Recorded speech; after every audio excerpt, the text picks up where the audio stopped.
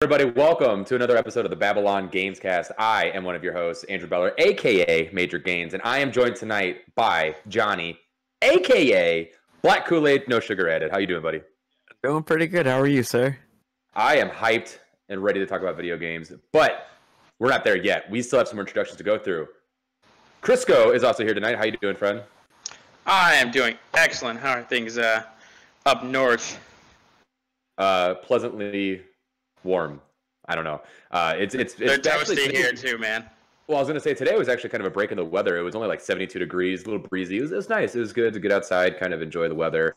But God, I wish. We're also here with half of on the couch, Dudious Max. Oh, hello. Half of us is represented today. Yeah. Some might say the better half. Ooh. I wouldn't. That's And finally, rounding out our little team of fun friends is my older brother, Bellerific himself. How are you? I'm great. Thanks for hosting. Away from the normal space. That's why I had asked someone else to do it, because I do not have my typical equipment. I am kind of makeshifting things so that I can be on tonight. But I really, really wanted to be on, and here we are. So I'm great. How are you doing? Just to make sure somebody asked the host. I'm actually doing pretty good. Johnny did ask, but thank you again. It's always nice to answer again. This is the moment of the show where everybody take a drink if you got one. All right, I did. Yeah. As I said, this is the BabbleOnGames cast, where we record every single Friday night over on twitch.tv/BabbleOnGaming at 8 p.m. Central Time. You can support the show over there by subscribing over on our Twitch. But if you have no money to toss, you can go over to youtube.com/BabbleOnGaming, where we upload a load of content, whether it's our Twitch streams or sometimes we make YouTube videos like myself. Right now over on the channel, we have an episode up where I discuss my thoughts and opinions so far on Skyward Sword, and I have to admit, I think the game's better than Breath of the Wild. If you want to know more about that, go over to youtube.com/BabbleOnGaming. You can watch the video, comment on there, tell me how much of an idiot I am for thinking that. Or, you know what? Just so a quick little reminder, if you're over on twitch.tv/BabbleOnGaming and you have Amazon Prime, you also have Twitch Prime. We haven't talked about that in a long time. If you got Twitch Prime, that means you have one free Twitch subscription that you can give to any one of your favorite streamers and subscribe to them. And if we entertain you at all, I really sincerely hope you want to come hang out with us and give us your one free Twitch sub. But with that all out of the way, you know what? I want to just dive into some stuff really quick. So, Johnny, I got a question for you. Yo.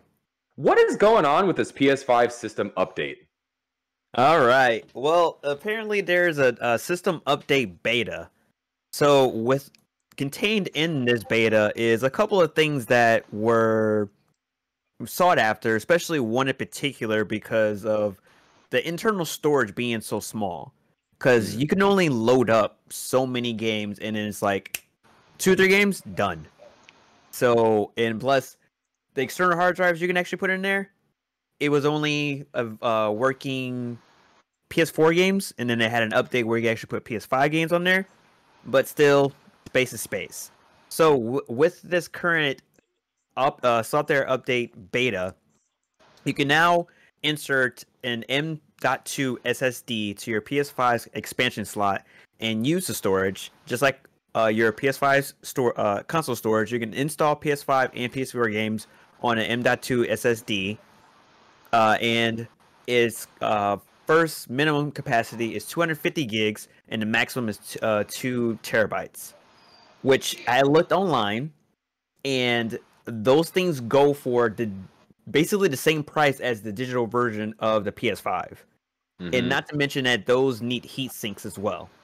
So, to each his own. You want to do it, fine, but they're a cost. They cost a lot.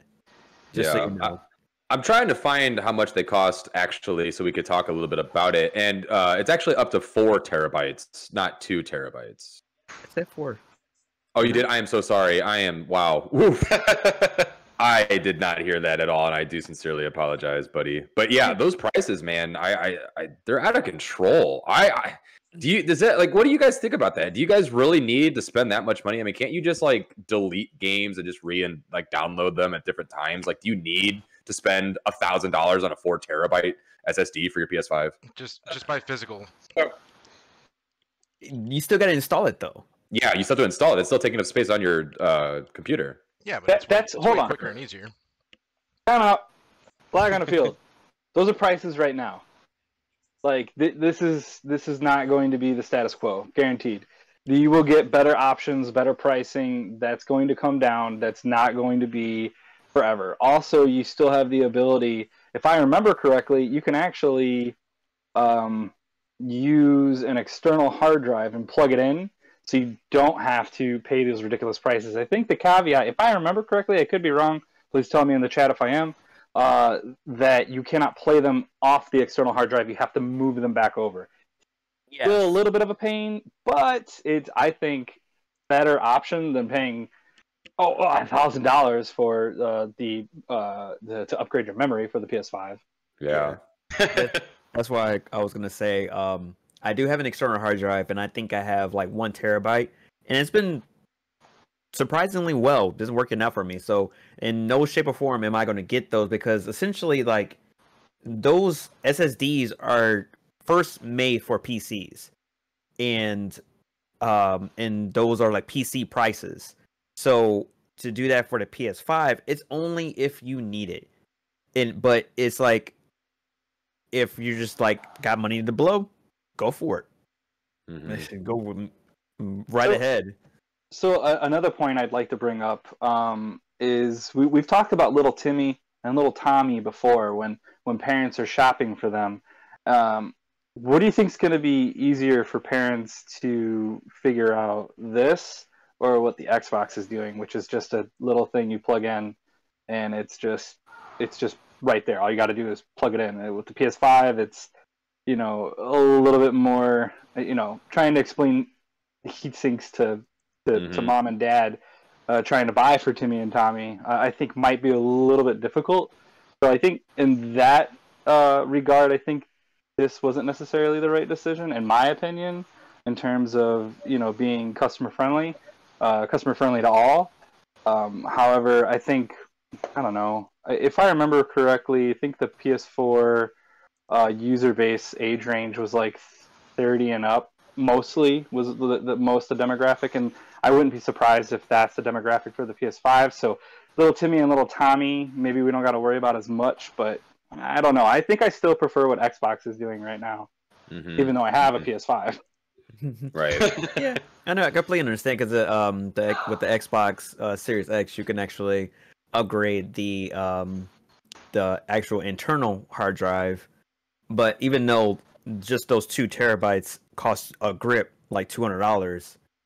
So, but the thing is, it's easier than actually getting, basically knowing what specific one you need to get, and then also knowing how big those things are. You're gonna have to get a heatsink also, and you have to make sure it's the right size so it can actually fit within inside the PS5. So, cost effective.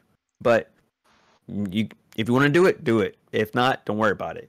Just get an external, be done with it. Yeah. So continuing on, next is you will be able to play 3D audio through your TV speakers. Now, beforehand, you had the headset.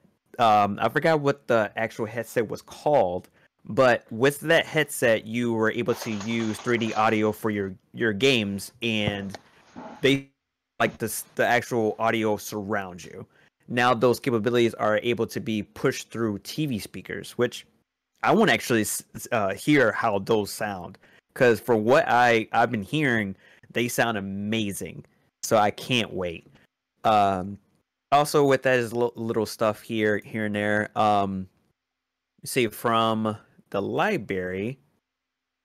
Let me see. The install tab is now the first tab you'll see, and making it easier to find games that aren't on your home screen, as well as offering quicker access to your media gallery. And under the install tab, each game's tile now clearly indicates its platform, such as PS5 or PS4. Also, just as in your game's home screen, different platform versions of the game will now appear separately. All right. In the game base, we update the following. From the game base control menu, you can now do the following. You can now access the party text chats, send messages from the game base control menu in the control center. If you're owner of a party, you can now delete it. From the game base control menu, select the party you want to delete and then select delete party. You can now see how many friends you are online, busy or offline under the friends tab. You can now accept, decline, or cancel multiple friend requests at the same time, which is cool. Now the trophies. You can now track up to 5 trophies per game in the control center using the trophy tracker. Sorry, tongue-tied. When viewing the trophy list of games, the trophies will now be displayed vertically instead of horizontally.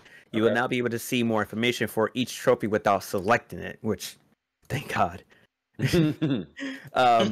In the control center, we have updated the following. You can now customize your control center more freely.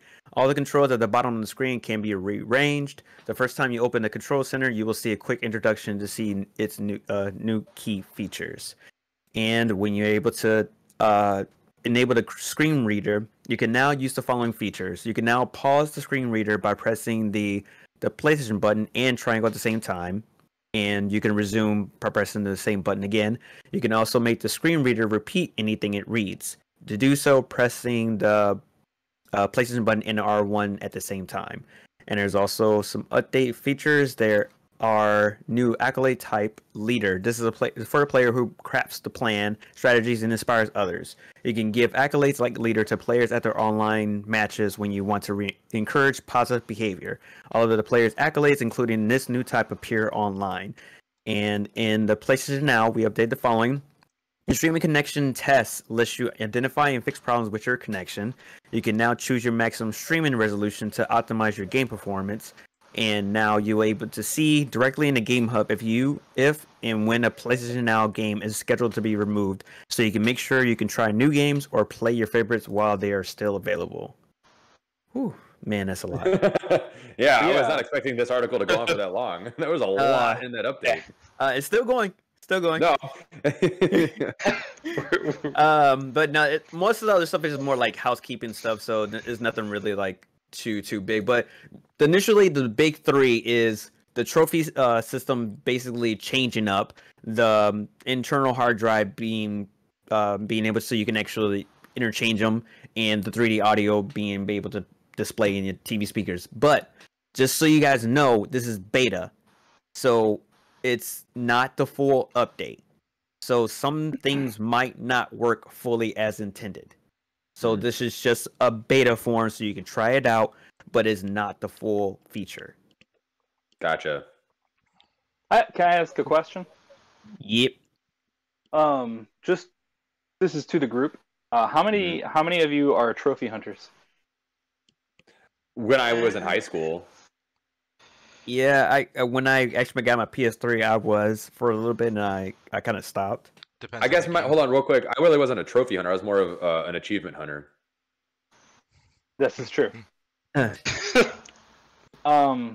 And Duty, same for you, right? It was more of a achievement hunter, not trophy hunter. It depends on the game. If it's a game that I'm really into, then I'll try and 100% it. Otherwise, I don't care. Yeah, I guess that's the point I'm making. Is I think these are all cool, and you know, most of you who've known me a super long time when it comes to technology, give me more options. I will always take more options than less options. So I think it's cool, but I don't know. Some of these, it just sounds like a majority of the updates are just gonna like, I don't know. I don't know how many people are actually going to use them. I still like that. Like I said, don't get me wrong though. I like that we're getting the options. I just, Yeah, it's kind of how I feel too. I mean, I don't even own a PS5. I don't know when I'm ever going to have a PS5. But yeah, it's just right. It's just cool that there are these new updates coming out for PS5 owners and people that are in that ecosystem. You know, awesome. Yeah. I'm happy for you for sure. Yeah. I was actually having this discussion with somebody at work today. It's like at this point, it's probably best to just put off and get into next gen consoles unless you actually have a legit TV to play it on. So at least having a TV that does 4K 120 and everything else. If you don't have it, then what's the point? Right. Look, if they want to get me excited, announce PlayStation Home. Coming to PlayStation VR, that will be the hub, and like, I don't know. I think that would be cool. I'd get excited about that. I missed it. It was so awesome. It's so funny too. Like, I was never a big, because like the height of all the like those certain PlayStation things, right? The PSP, the Vita, all that. I was such a Nintendo fanboy, so hardcore, and like Pat was Dudius was the one really into those things, and I was just like, man, Nintendo 3DS. I was like, handheld Nintendo is all. It's all Nintendo. Like, PlayStation's stupid. And now here I am. I'm like buying, like, I bought a PSP off of him. I'm like listing like Vita games that I want to get because of Dudius. And again, it's all thanks to Dudius. One of the 3 PSPs I had. But yeah, good for PlayStation users. You know what else is actually pretty good for PlayStation users, in my personal opinion? You guys might disagree, and someone in the people in the chat. But hey, dude, why don't you go ahead and talk about how Horizon got moved to 2022? Sure thing. So hey, Horizon got moved to 2022. That's it. Stop right there. Don't say anything else. They're stolen. No, I'm just kidding. Go. So this came from Jeff Grubb, who yesterday on a podcast with Giant Bomb said that, yep, they're going to delay it to 2022. And then I think Jason Schreier at Forbes, wherever he's working. Where's he at? Schreier of Schreier News. Yeah, Basically. Bloomberg. Schreier over at Bloomberg picked it up and said, yep, they're going to delay it. So it's kind of a glorified rumor because Sony has not responded to any articles that I saw about the delay of Horizon Forbidden West to 2022. But if it ends up being true, what's actually coming out on PlayStation 5 this fall besides like typical... Okay, so Deathloop, but what else? All of the PlayStation 4 games that I haven't played yet. I'm going to play now on my PS5. Okay? That backlog, though. It's a problem, bro. It's a problem. So, everybody kind of knew this was going to happen. It's no real surprise, but it's also not officially been said. So, I don't really know like how to take that. Like, sure, it's probably like 99% delayed, but like we didn't get a souped-up Switch, so I'll wait till Sony says something. Okay, we got something. We kind of got a souped-up Switch that's coming, but it's not going to come until it'll be delivered until 2022. I mean, it's better. Yeah, no, I agree. I actually agree with better. Oh, Shut up. fuck. I don't want to talk about it. It's in quotations, Andrew. That means not actually true. Who earns? Move on. But yeah, I mean, we all know delays are going to happen. I don't know that anyone's particularly surprised by this. And if it's going to make it a better game, then go for it. It's not, as long as it doesn't release right next to Breath of the Wild 2, which is like kind of what clipped it at the knees when the first Horizon game came out. Like, just avoid the Breath of the Wild window, and you're in good shape. I think that just to make Ryan happy, Shigeru Miyamoto once said that a bad game will always be bad, but a delayed game is eventually good. Isn't that close? I'm close. I don't think that's it. I'm close. You're close, but Cyberpunk proves that isn't necessarily true. What? That wasn't delayed enough. Yeah. That game was it delayed too much? No. No. You can't. You could not overbake that game. Needed to just be next gen. What is Major Games doing? Well, that's that looks like a first popsicle. Oh. Okay, just making sure. No, it's a truly sponsored video. It's a truly alcoholic beverage in a form of a popsicle. Horizon's gonna have the same problem though. It's gonna be PS4 and PS5. So like, the whole it should only be on current gen discussion is in the same. It's the same boat here. Well, also too, every single next gen PS5 exclusive is coming out on PS4. So is God of War 2, Ragnarok. That was also announced to be on both PS4 and PS5. I don't get it. I don't know why they're following in the footsteps of Cyberpunk. It should just be out on PS5. Give us a reason to buy a PS5. Give me a reason to buy a PS5. I still don't have one. I can just go get a PS4 from Disc Replay for $200 and play all the new games coming out next year. Unless this is a push. What? Doesn't look near as nice. Yeah, it's true, but I have a 4K TV with a PS4 Pro would still make it look pretty good. Sure. You don't have the adaptive triggers. That's true, I don't. Yeah, No, it's like okay, never mind. no, it's like, so with the PS5, it's kind of like a different situation. It's like, okay, I want shiny new thing, I get shiny new thing, but it's not urgent for you to get it, and it just so happened that some members of us were lucky enough to get it, but it wasn't really like, okay, it was urgent, I need to get it now. It was more or less like, oh, there's an opportunity to get it, I got it. Yeah. And Don't get me wrong. If you have a PS5 already, awesome. I'm happy for you. That's great. Seriously. thank you. You know, thanks. honestly, it doesn't sound like you're happy. It sounds not like that at all. I'm just. I realize that. But what I'm trying to say is the fact that if you have a PS4 or a PS4 Pro, it's the same thing with me having the Xbox One X. I'm sufficient with that because it does the exact same things as the PS5. Yeah. And it's not really like an urgent to be like, oh, I need to go hurry up and go get the Series X. Not right now.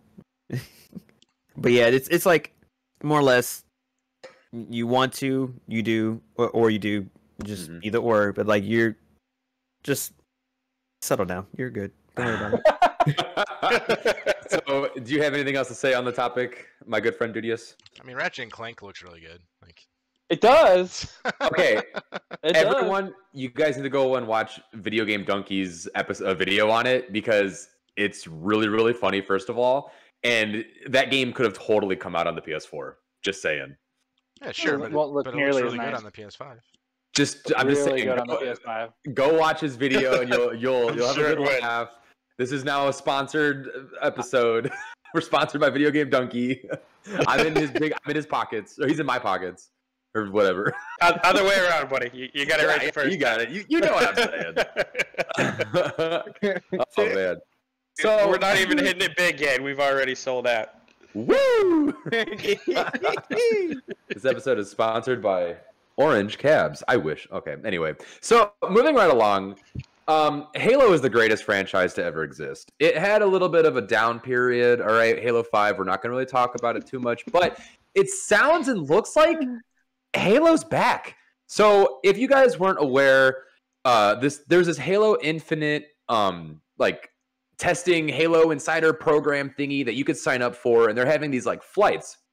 And the current Halo Infinite beta flight is live and runs from Thursday, July 29th, so yesterday, until Monday, August 2nd, 2021. So you have this weekend to play it.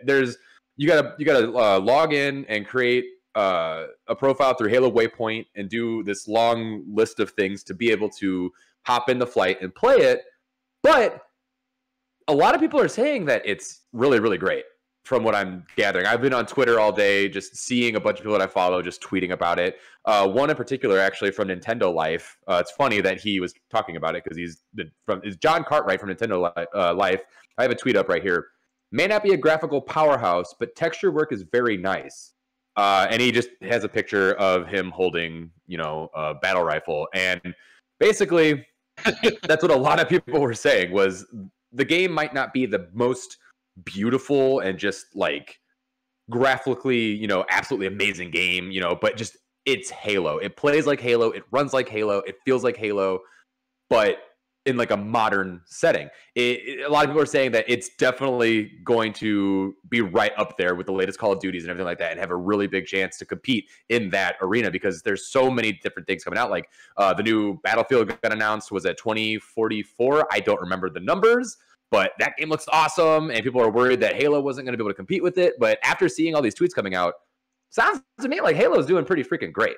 So I didn't really get a chance to look into this for myself to see if I could log into the Halo Waypoint. I missed this opportunity for this flight. definitely going to try for the next one when they announce it. But here's some of the things that are included in the flight. Arena maps. There's 3 maps: Bazaar, Recharge, and Live Fire. From the arena game mode will be introduced in the first Halo Infinite test, letting players explore the environments for themselves. Gameplay versus bots. On the 3 aforementioned maps, players will be able to square up against the newly introduced bots, which are positioned as a way for new players to become accustomed to the game through the new Halo Academy. Weapon drills. Players will also be able to use an assortment of Halo Infinite weapons for the first time through the Halo Academy weapon drills. The weapons that will be featured include, there's an entire list of things, don't really feel like naming them off, but there's a lot of stuff, including sniper rifle, plasma pistol, pulse carbine, heat waves, etc., etc. Battle Pass and menu UI. An important aspect of any game is the UI players use to navigate, and 343i is looking for feedback here. Players will be able to test the Halo Infinite menus, customization, and Battle Pass UI. Players will be given a bit of Halo Infinite currency to help with the testing, although anything that is unlocked will not carry over into the main game. There's a new Halo Waypoint. Halo Waypoint is being rebuilt from the ground up for Halo Infinite, including a new mobile app. The first Halo Infinite technical preview will include the first test of the new Waypoint experience on web, Android, and iOS. So, with that being said, who's excited for Halo this fall? Oh my gosh, I cannot wait to get into this. Yes, Bellerific from the press pool, you have a question? It was one of those. Like, I am excited because it's Halo, not necessarily because of anything they've showed me thus far. One thing I have found incredibly interesting is, have we heard of any sort of battle royale mode yet? No. Because if I remember correctly, we have not had that yet. I'm actually quite surprised that they haven't gone down that road. In fact, there's a couple of guys at work who are big gamers who are into the battle royale scene, and they said they will not actually buy this game if it does not have a battle royale mode. Wow. Which I thought was strange, but I actually think straight up team deathmatch, I think those who do that, I think we're the weird ones now. Yeah. Like, I think everybody does like squad battle royale type stuff, and man, I gotta tell you, I just like old school straight up team deathmatch. I mean, you know what else I want to see? Is oh crap, what was it called? Griffball? Yeah, Griff. Yeah, it's Griffball. Griffball, yeah. Yeah. I want to see someone do an updated version of Griffball within this game because man, that was. I think Halo got to a point where it was almost GTA-esque in a way, and that well, actually maybe they might have done it first, but like the crazy different features and modes that you were able to pull off and do within their little sandbox that they created was so cool. I'm more looking forward to doing that stuff and like downloading maps that other people have sort of created, that have these different scenarios and different things that you can do. That's where I'm excited. The regular game and the campaign, I am so out of touch with the story. I have no idea what's going on. But in terms of like what the user can do and the tools that they give us, and see what other people create, that's where I'm excited. Right. Yeah, I completely agree with you. I think that's where Halo stands the test of time, is just sitting down with your friends and just having a blast, whether it's playing zombies, Griffball, team deathmatch like you mentioned, or even big team deathmatch, just to name a few different types of matches you can play. Like I can remember all of the times where we would, Bellerific, you would be in your room, I'd be in mine, LAN cable, across the hall, or even go into some of your friends' houses. Like you invited me over a couple of times and we played and did all these different things. And then eventually getting into Halo 3's online, it was just a blast. I've got so many nostalgic memories. And I feel like that's what Halo Infinite's trying to capture, is nostalgia. They're trying to bring back us, the old school Halo fanboys, to come back in and be like, guys, listen, I know you love your battle royales on your Fortnites, your, Apex Legends, but this is real online. This real gamers come to play. And they're coming in hot.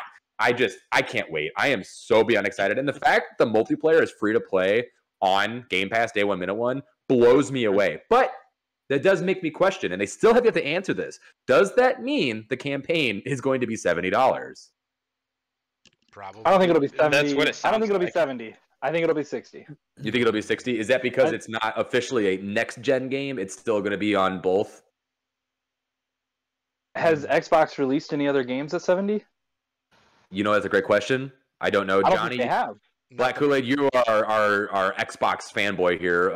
Have we gotten any $70 priced Xbox One X Series S thingies, whatever the console is? No, because they haven't really had like an official one because they just redesigned their packaging as well. So, but as of right now, the only thing that I've seen at that $70 price mark were like deluxe editions, like with the sports games and stuff like that. Yeah. However, PS5 has. Yeah. They have released $70 games. Right, but we're talking about Xbox here. We're talking about the better ecosystem, okay? We're talking about the true gamers here. We're not talking about your guys' freaking paperweights, okay? Look, better ecosystem, I'll give you. I'll give you better ecosystem. It's hard not to say that, man, that is an uphill, that's like trying to go uphill on ice skates. Yeah, the better ecosystem right now is Xbox. I mean, it's just the best deal in gaming. Like, I mean, they have the best ecosystem. Oh yeah, for sure. But yeah, sorry.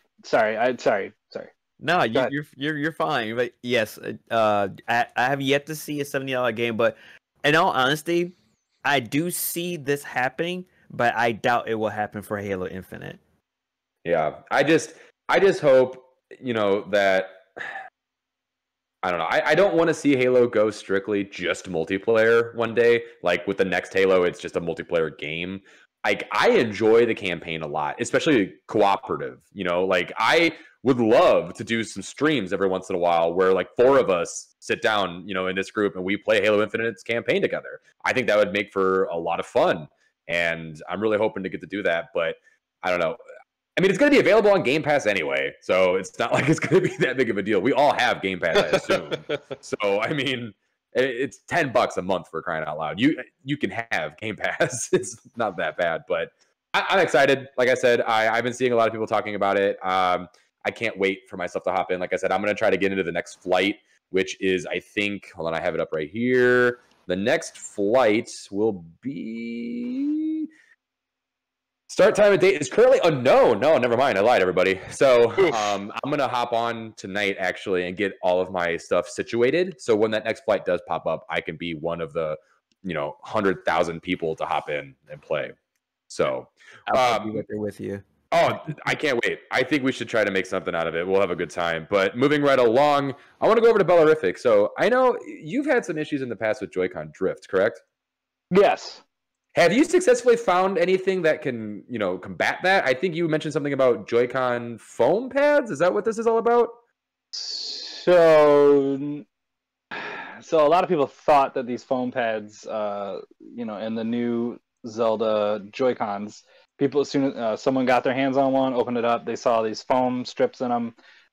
Conveniently around the same place where this other fix that just recently got discovered, which was taking like a little square and putting it behind the joystick, and then it's like a very small pad, like not very thick at all, enough so much so that you could put the Joy-Con back together. But what it does is that pad will press up against the bottom of the joystick module, and it will help it sensor, or it'll help the sensor catch which direction you're going, kind of help eliminating the drift. Now, from what I understand, that's not necessarily a permanent fix, but it hasn't been long enough for anyone else to see just how long that little Band-Aid will last. So there's that happened, and then shortly after this, people got their hands on the Zelda Joy-Cons. They opened it up and they saw the strips, and they're like, oh, maybe Nintendo's trying to proactively, fix this without saying, hey, we fixed this. But it turns out, if you look at the screen, thank you, Dudius, the yellow Joy-Con is from a Joy-Con from 2019. We took those images from one of my favorite YouTubers, Spawnwave. He put those up on Twitter, I believe. And the blue one is the Zelda Skyward Sword themed Joy-Cons. The yellow one is from the 2019 yellow Joy-Cons when those came out, and those were already in there. Now, with that being said, everyone was trying to debunk the fact that that's not what those strips are for because it came out in 2019. That's not necessarily the case, in my opinion, because Nintendo's known about this, I'm sure, for a while. If if the controllers at any point ever drifted, they were probably the first ones to figure it out. Mm-hmm. And that doesn't, and so that means they could have been retroactively trying to figure out, like, how can we fix this? Mm-hmm. So I think what I would like to see is, you know, what the long-term effects are with those yellow Joy-Cons and whether or not they eventually drift, or the Zelda Joy-Cons, like how long it takes before a drift happens there. Myself, what I have done is I just go to Amazon and buy a new thumbstick for $10 and I install it myself. Now, Nintendo did irritate me recently because they made the ribbon cable that connects to the thumbstick shorter, which just infuriated me. And so, like, I had this small little Joy-Con open with my, you know, giant hand. I don't even have giant hands. It's just the damn Joy-Cons are so small. I can only imagine Pat trying to get this ribbon cable in place. Because what's that? It said it sucks. Yeah. So so there is a solve for it. You don't have to send it in and, you know, wait forever for them to fix it and send it back. I don't even know if they're still doing that. Easy solution is, well, not necessarily easy, but a better solution, in my opinion, order it off Amazon. $10 usually comes with a Y screwdriver, and replace it yourself. So a lot of people got excited, Major Gains, hoping that maybe this was a fix, but it's not necessarily the case. And only time will tell if those strips will help. But with that being said, that's everything about that particular story. Right on. Yeah, so I have yet to experience Joy-Con drift. I'm surprised. I don't know. I guess I've just been lucky up until a couple nights ago. So we've had our Switch for like 3 years now. And my wife noticed that when we were playing Mario Golf, because she uses the left Joy-Con. And that was the one that it really started in, right? Was the left Joy-Cons? Yeah, I believe so. Like that's when people first started like reporting on this drift, I was looking at some articles earlier before we went live, and it was with the left one. Like the left one was the one that had the most issues, and it just so happened to be that's the one that she was using. And every time, you know, she would be doing something, she noticed that it would kind of just go to the left a bit, and I'm like, there it is. It's finally starting to happen to us. And I'm like, now I'm trying to look at, you know, ways to fix it. And I'm glad you brought that up. You just go into Amazon buying that little, you know, thing for $10. Look at that. It's got it right there. Beautiful. I'm going to have to do that. We're also just looking into buying some new Joy-Cons too, just because we only have the one pair, and, you know, having friends come over and stuff like that. It's always just nice to have extras. But thank you for that. That was I hope that this is something that, you know, long-term effects will work. It's kind of crazy that they haven't found a solution to this yet, because it's Nintendo. You know, they make enough money. They could do something to fix this. Business company will business. I will say, if you're going to replace the thumbstick, go to Spawnwave. He does a very good job laying out how to do it. And if you want to try the square on the back of the module for the thumbstick, he has another video for that. And I would definitely check that out, because he does a very, very good job when it comes to explaining things to newbies. I didn't start opening things up until like the last year and a half, and it's all because of Spawnwave. So go check out his tech videos, because they're very good. Yeah, this episode is actually sponsored by Spawnwave Media. You're setting up all of it tonight. I feel like we're gonna get in some sort of legal trouble. I know we probably he won't. keeps saying that, and I keep going, ooh. Like, who are we? Like, it's not gonna happen. But right. Like, there's always this little twinge that happens when you do it. I pucker my butt cheeks just a little bit. Well, you know what? I puckered my butt cheeks earlier today when I saw that Pokemon Snap is getting free DLC. That's right, everybody. The hit game that I convinced every single one of our viewers to go out and buy with my review back on episode 3 of this here podcast. I convinced everyone with my storytelling. I painted a picture of the perfect game, and you guys all went out and bought it, right? You love it. You're all playing to this day still, right? No? Single person? Anyway, new Pokemon I'm glad Snap. we all came together on that one. Yeah. Yeah. So new Pokemon Snap came out back in April, and it's amazing. It's a fantastic game. It's really, really short. It came with 24 tracks if you include the day and night cycles of each one of the tracks. A bunch of different Pokemon. You can capture them in different, doing different activities, different types of things. It's a lot of fun. Well, Nintendo's graced us with 3 new tracks and 20 new Pokemon, which is fantastic. People on the internet, though, of course, will be people on the internet. They were kind of like, oh, it means they shipped a broken game. It wasn't finished, blah, blah, blah. No, the game was finished. It's a good solid 16 hours of gameplay for mine anyway, if you beat the game. And now you just have more. What's wrong with that? They want people to come back and play their games, so they're going to give out things. I'm surprised it's free. That's what I wanted to talk about. I was legitimately shocked when I saw the article pop up on Cerebi.net, seeing that they were releasing 3 new tracks with 20 new Pokemon to capture in different types of ways for free. Thank you, Nintendo, for not only giving me the Switch OLED, Nintendo Dread, but now we also get 3 new tracks for Pokemon Snap and 20 new Pokemon to capture.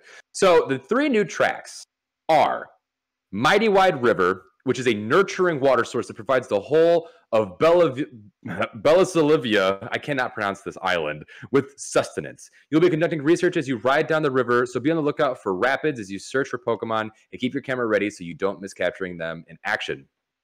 There's a new wilderness and canyon stage, both day and night variants, Barren Wilderness. In this area, you'll research the Badlands of Volca Island, where dry winds from the desert blow.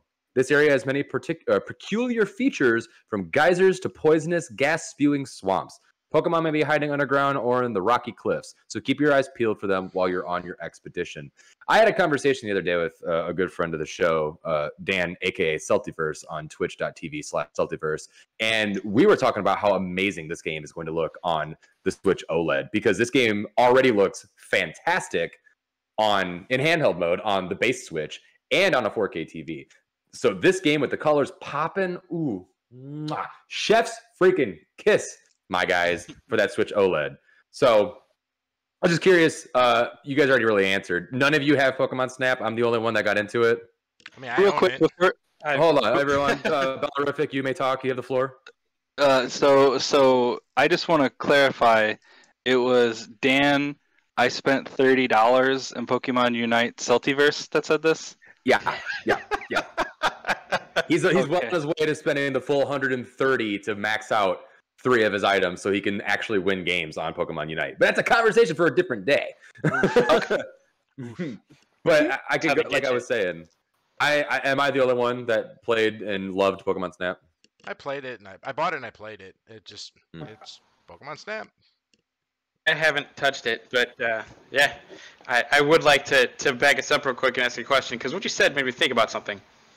People are complaining about free DLC. Whatever you're doing over there. I'm playing Pokemon Snap. Oh, God. Anyway, complaining about free DLC, saying they released an unfinished game. Do you think they would still be complaining if it were not free DLC?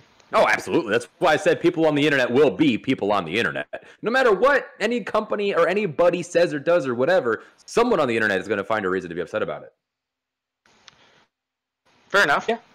I just thought it was an interesting take for anybody to be complaining about free DLC, and wondered what their reaction might be in the opposite case of paid DLC.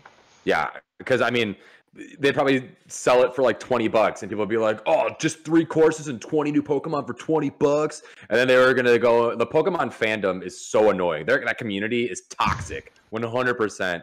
Like, when Sword and Shield came out and people found out it wasn't the full almost 1,000 Pokemon in the Pokedex, people lost their freaking minds. And I'm like, why do you need to capture 1,000 Pokemon in one game? That's just a little crazy to me. And they ended up putting out DLC and complained about that as well. I just think it's just Pokemon fans in general, man. I think they're just toxic. So they're going to complain no matter what. I would challenge every one of them to show their playtime of that game. And if it's over 40 hours, they could rightly shut up. Yeah.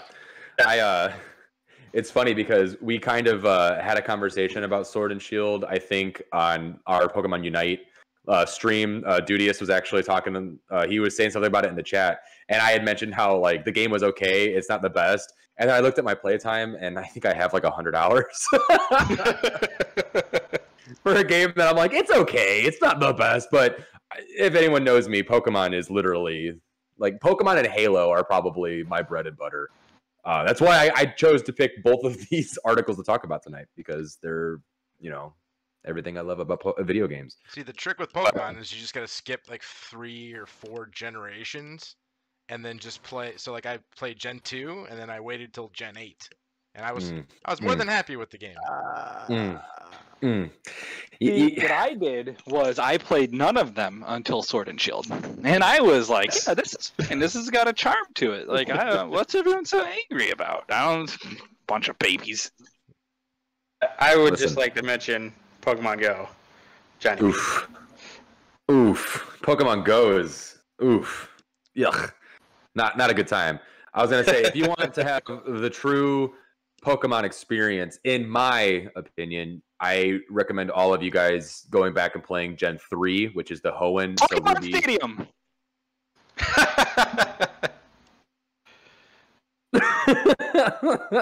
But Gen 3, it's all about Ruby, that Sapphire, Tower, man. Emerald, I would just go back and play those. So, Anyway, new stages for Pokemon Snap. It's exciting. It's fun. There's 20 new Pokemon. Cerebi.net being Joe over there, being absolutely amazing, has a bunch of screenshots up. They've added a bunch of new Pokemon into the game. Like Shroomish is a new one you can capture from Gen 3.